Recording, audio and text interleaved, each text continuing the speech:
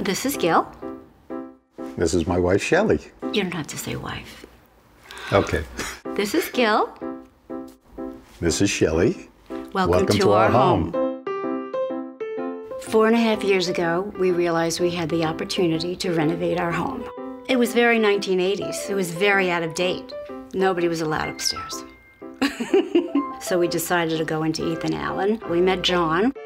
Shelly said that she never had a bedroom growing up that was her taste, so it was my job to give that to her. I said, well, where do you want to start? And they showed me a picture that they got on their honeymoon to celebrate their 25th anniversary, and I said, that's it, white and gold, that's what the room's gonna be about. And I just wanted a very romantic space. I went along with it. It's a lot easier to say yes than it is to say, no, I don't think so. There's such a beautiful element of different textures, from the silk to the embroidery to the appliques. I mean, that really is what catches the light, and that's really what sells the story in that room. You know, once you do one part of the house, you say, well, this can use a little freshening up also. When John put it all together, everything fit and everything really went into place. When you know something works, it works. John said it would work.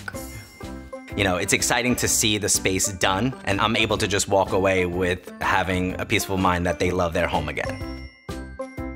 John is a part of our life. He's not just a decorator. He has become our friend.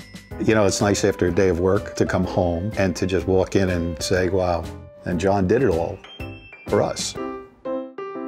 I think a home is something to take pride in, and to be able to share that pride and joy with the people you love. You're tearing up.